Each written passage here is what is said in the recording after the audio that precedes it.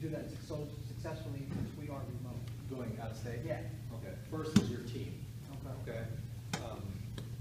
Inspectors, appraisers, contractors, property managers, attorneys and CPAs in each market, lenders in that market, I said inspectors, I think already, bird dogs, other people that can just get you information and help you take pictures and things like that. All of that stuff is really important.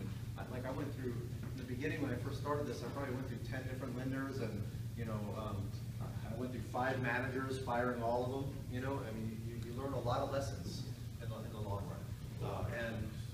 And I think that team is the most important aspect. And so you want to hold your team accountable as well, and you slow your roll a little bit in the beginning with them. You don't go full force, even though you want to. You're like, oh, this one's already going. Let's, you know, let that whole deal come to fruition and finish before you go and give anybody else a second shot at a deal, you know?